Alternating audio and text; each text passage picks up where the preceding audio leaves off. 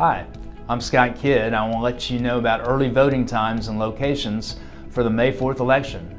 Early voting begins on Monday, April 22nd and runs through Tuesday, April 30th. Polls are open from 8 a.m. to 5 p.m. on April 22nd through the 27th and from 7 a.m. to 7 p.m. April 29th and 30th. During early voting, there are 6 locations available to cast your vote.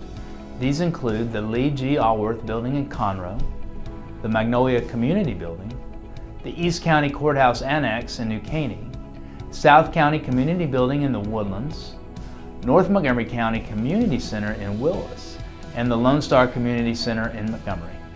On Saturday, May 4th, you will need to vote in your assigned precinct. You can find your voting precinct by going to the Montgomery County election website. To learn more about what is included in the 2019 bond referendum prior to casting your vote, please visit bond.conroeisd.net.